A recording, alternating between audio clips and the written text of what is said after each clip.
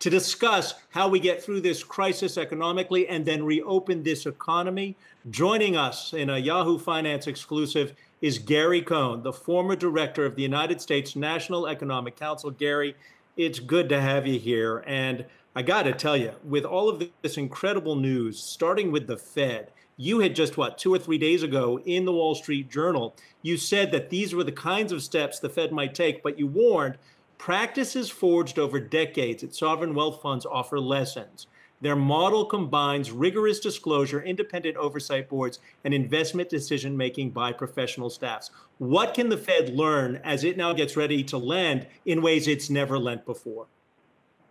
Adam, thank you so much for having me this morning. Look, we tried to make 3 really important points in our op-ed earlier in the week, and I think you just hit on them, but I'll reiterate them.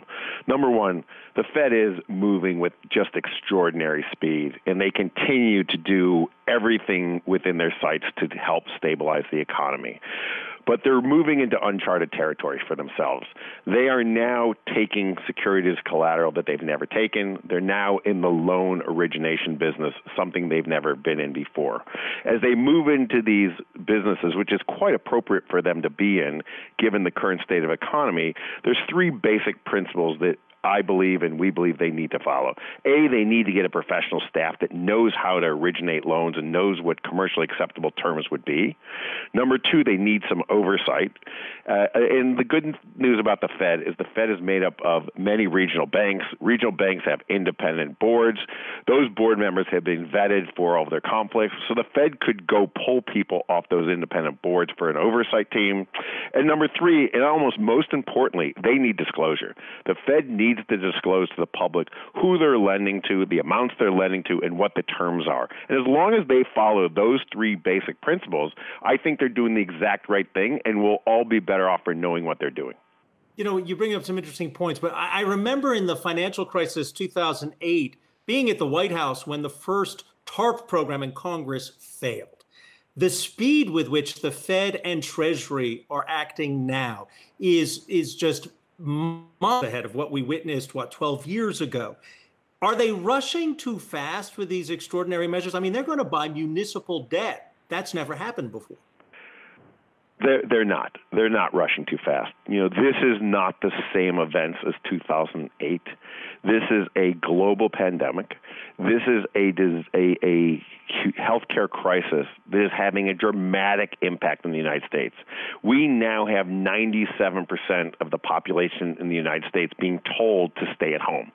They're actually being told to stay out of the U.S. economy. They're being told to only buy the necessary goods that they need, which is basically food and other basic necessities, and don't go out and spend any money. You actually can't go out because the stores are open. So we're in essence being told to shut down the entire economy for the long-term good and health of the country, which is very important, and everyone's doing it, and we're doing it well. So when you literally put your economy into a dead standstill, the Fed has no choice but to act very quickly, and I think they're acting quite appropriately as well. Gary, it's Julie here. On the oversight front, I want to ask you not so much about Fed oversight, but of the oversight of the congressional stimulus plan, because as you know, the president has removed the person who was first appointed to oversee the apportion of all the monies as part of that. What's your level of confidence that the oversight of that is going to be rigorous enough? Well, Julie, look, there's 2 parts of the oversight. One, there's an inspector general, which the president has removed. But 2, there's also a board. There's a 5-person board that was put in the CARES legislation. That board has yet to be appointed, but I think that board is also going to have a huge degree of oversight in what goes on with this money. The other thing that I'll remind people is outside of the PPP program, the Paycheck Protection Program, the vast majority of the money in that program has not gone out the door yet. So as far as oversight, there's not that much to oversight. Unfortunately, I wish there was more to inspect right now because more money had gone out. And of course, part of the reason that the money hasn't gone out is because there have been a lot of problems with paperwork, with bureaucracy, with the banks not necessarily being ready or being overwhelmed by the influx of volume they've been getting, requests for that. So what can be done about that? Well, so this is a really interesting conundrum, and one that is going to deserve a lot of discussion, and there'll be a large postmortem on this. But remember, after the '08 crisis, we spent the next 2+ years regulating our banking system in the United States. And what we're seeing now is a lot of the potentially unintended consequences of the regulation of '08. So banks today are very concerned about the size of their balance sheet and the size of their asset base and how many loans they originate and put on their balance sheet. Banks cannot just grow their balance sheet today because they've got leverage ratios that they have to abide by, and they've got capital stress tests that they have to abide by. All these things came into place after '08 to make our banks safer and sounder. It's my opinion that we should relax some of these regulations in times of stress. Many of these regulations were put on in an unstressful period of time, and what our regulators need to do now is say, look, we're not in an ordinary time. We need to give banks more latitude on their liquidity leverage ratio and on their stress capital ratios, and then I think banks could be a lot more aggressive in lending out money. Gary, it's Julia LaRoche. I want to get your take on how we can put the economy back on the path to get to where we were pre-coronavirus. What is it that needs to be done? What do you think the next fiscal package needs to look like? And just what are some action steps to get the economy reopened? So look, this is going to be a long process. This is not going to be an overnight big bang. And much like how we got into the shutdown of the economy, it's going to happen incrementally. It's going to be very involved, and it's going to be different. Every state and every city is going to have to approach this quite differently, as they have in how we have told people to shelter in place, how we've told people to stay home. We've had a different path depending on where state you're in, what city you're in, what part of the country you're in. The mayors and the governors are going to play a crucial role in this. There will be certain cities and states that can open much quicker than other cities and states. So if you think of more rural states where people are, not as densified and they're spread out, those states will be able to open quicker than states where you're highly densified, where you're dependent on public transportation, where you're dependent on elevators to get people in and out of buildings. So I think what we're going to need to do is we're going to need to look at each of these cities, and we're going to have to evaluate them to what the risk is. Simultaneous to that, we're going to have a very robust testing mechanism to back up the reopening of the economy, because we're going to need to know very, very quickly if we get a resurgence in infection in the country. Gary, I'm curious, you just mentioned a testing program, yet there's a report that the federal government may be cutting the money it's providing for testing. And it is the key, everyone says, wide-scale testing. So what happens to make sure that we get that testing in place to go back to work? I don't think we can go through a full-fledged reopening of our economy without testing. We would jeopardize ourselves going back into another full-fledged outbreak in the United States and then having to shut our economy down again. That would be the wrong answer. The right answer is to start incrementally bringing people back to work in a very thoughtful process. Big businesses are going to have to think of dividing their workforces maybe into eighths or quarters and say, hey, the A team comes in Monday morning, the B team comes in Monday afternoon, and then the C team comes in Tuesday, and the D team comes in Tuesday afternoon.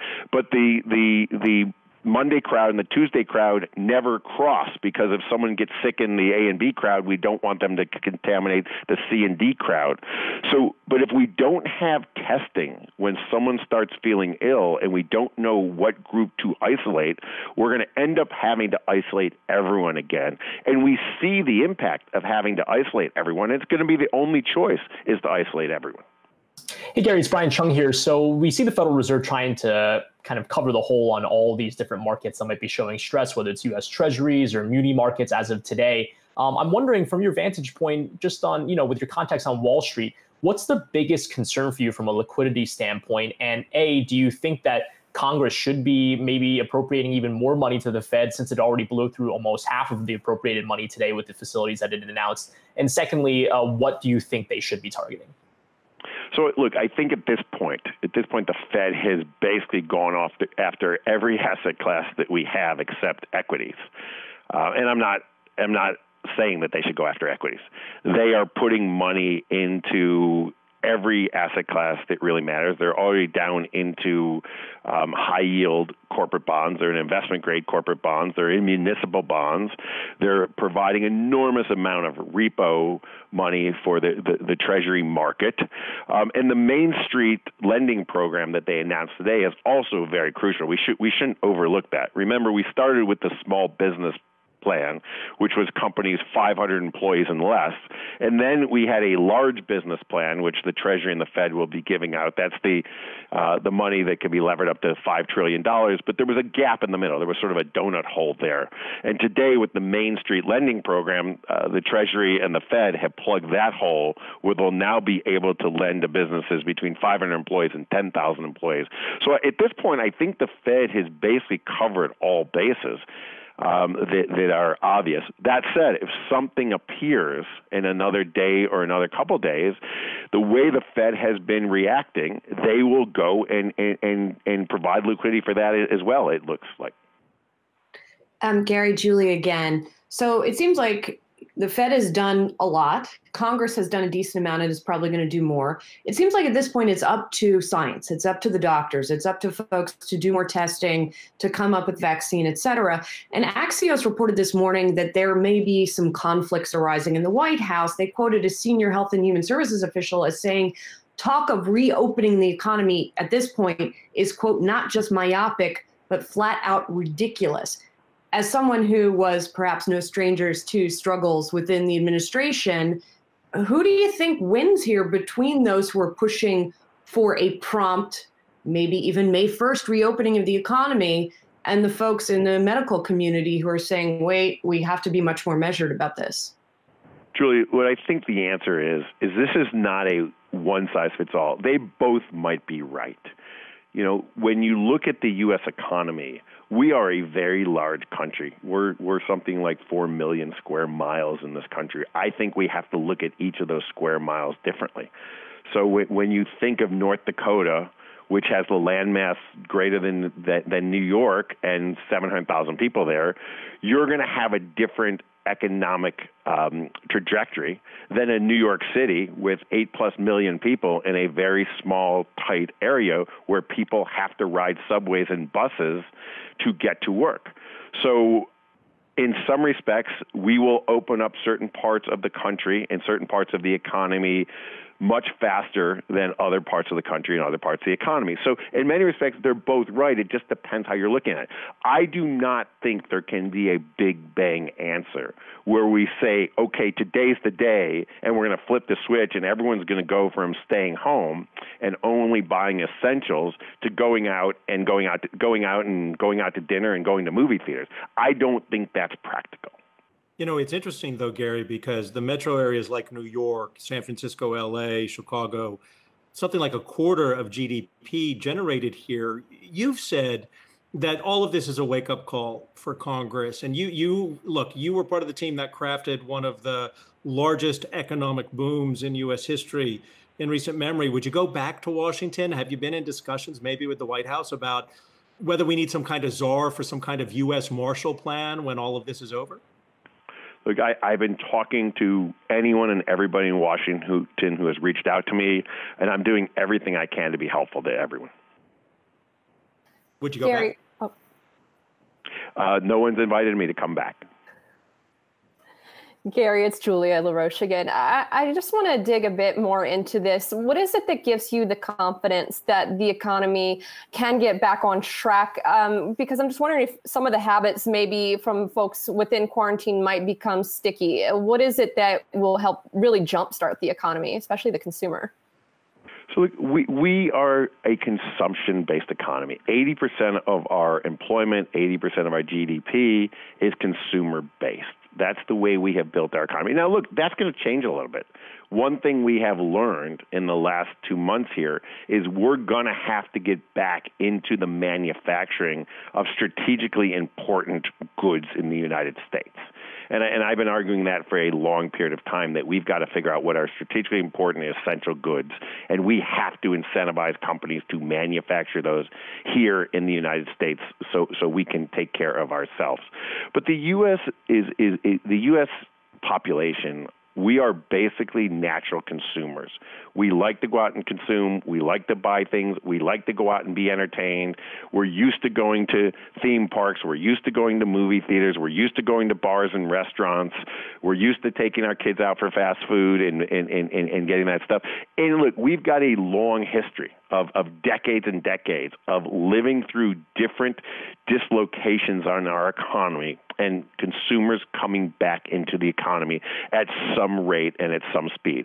I'm not going to sit here and tell you what speed and what rate they're going to come back, but I'm confident enough to know that over time, people will return back to their normal habits. I was having a discussion with my wife last night about, Disney and Disney theme parks. And, she believes, and she convinced me last night, that people are going to go back to Disney theme parks. All the kids right now who downloading Disney Plus and watching those movies are going to want to go back and visit those characters and see those parks. Gary, there's wanting to and there's being able to. And I think one of the other interesting trends of this pandemic, especially as we start to get more and more data, is how it's affecting underserved populations. So, for example, the death rate among African Americans is larger than in the greater population. We've seen, I'm sure you've seen the pictures in New York City of the folks who still have to go to work, who are packed onto the subway, in which what's clearly not social distancing. What is this going to do to the issue of income inequality and racial inequality in this country coming out of this thing? Look, this issue was here before this pandemic. It's now being brought further to light because as we see where the disease is hitting and what groups are most affected, we're once again reminded of the inequality of healthcare in the United States and the inability to get healthcare in certain parts of the country. And I think this is another wake-up call for us that we've got to treat our citizens more fairly, and people have to have access to healthcare, and they have to have better living conditions. But this is not a new issue. This is an issue we've been dealing with for a long time, and this, once again, is another reminder of that issue. Hey, it's Brian Chung again. I want to touch on infrastructure really quickly. It seemed like there was some optimism that the Congress could work on something before this phase 4 kind of really took on the form of just coronavirus relief part 2. I'm wondering if that's a role that you think should be being played as the Senate still tries to work through getting something done as we continue to see the economy kind of roil out of this. Well, I think you all know I have been a huge advocate of infrastructure for the last 3 years. The United States infrastructure is in a dire state. And by that I mean, all we have done for the last 30 years in the United States is that we have done maintenance on our existing infrastructure. No one has come up with a new master plan in the United States and said, what should our infrastructure look like? I think it is past time in the United States for us to sit down and say, what should our infrastructure look like in the United States and how do we get there? One thing that may come out of the coronavirus is people may demand different forms of transportation. So when I think of one of the things that's lacking in our country, and one of the things that I would pursue in an infrastructure bill is high-speed rail. So why do we have airplanes flying short-haul routes in the United States, sort of 350, 400-mile routes, Northeast Corridor, the West Coast Corridor, Texas, all of these, these hour and a half flights? After we've lived through this coronavirus, how many people are going to want to get on airplanes? Less people are going to want to get on airplanes, but more and more people would want to get on trains that are less densified where you can bring fresh air into trains. So if we're talking about an infrastructure package where we're saying, how do we help our economy, how do we help our environment, and how do we help our people, I think that would be an enormously great boost to our economy and help our country out. Gary, as we wrap up with you, I just got to say, I think some people listening right now may be wondering why you're not running for office. You've already served in the public domain. But, in this last question to you, we've all been, I think, pleasantly surprised with the speed with which Secretary Mnuchin has helped shepherd through the crisis and the measures to save this economy. If you could advise Secretary Mnuchin or the president, if you had that one phone call, what would you tell them? So, look, I think Secretary Mnuchin and the Fed and the president economically have done everything they should be doing. They continue to look at ways to provide income and liquidity back into the economy. So the programs that they have instituted so far are the right programs. The one thing I would wish and I would hope for is that the money could get out quicker. We're talking about another stimulus bill when I would guess, I don't have data on this, but I would guess less than 20% of the first stimulus bill is out. And I'm probably high at 20%. So I would like to see, 80% of the first stimulus bill get out and into the economy before we start talking about the second stimulus bill. But their intention could not be better. What they're trying to do is exactly the right things. Gary Cohn is the former director of the United States National Economic Council. We appreciate your insight here on Yahoo Finance. All the best to you and your family, Gary. Thanks, Adam. Thanks for having me. Hey investors, Zach Guzman here. Are you interested in learning more about the markets and getting the latest financial news? Well, then click right here to subscribe to our Yahoo Finance YouTube channel. Get the latest up-to-the-minute market analysis, big interviews in the world of finance, and information on how to manage your money every day wherever you are.